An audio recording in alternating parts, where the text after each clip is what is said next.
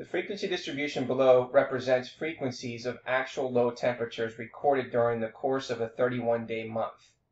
Use the frequency distribution to construct a histogram, and do the data appear to have a distribution that is approximately normal? So here are your classes, and you can see that we have class A, B, C, D, E, F, and G. Here's our frequency. We start at 1, go to 2, 7, and then 12, 6, and then 1, and then 2. Okay, so what's happening here? Well, it starts low, it starts kind of increasing higher and higher to 12, and then now it's decreasing down back to a lower frequency. Okay, now, before we choose our histogram below, we need to know what the definition of a histogram is.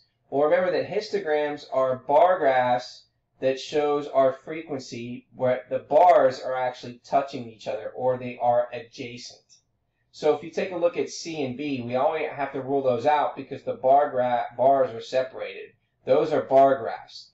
So A and D are going to represent the histograms. Now, which one do we choose? Well, let's take a look. Well, it starts out low in part A and then increases to 2, 7, and then 12, back down to 6, 1, and then 2. If we look at D, it doesn't match any of those. So it looks like A is going to be the answer.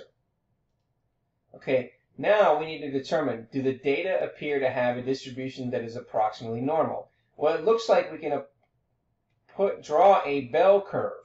And that bell curve is going to show that it's approximately normal. So we would say, yes, it is approximately normal.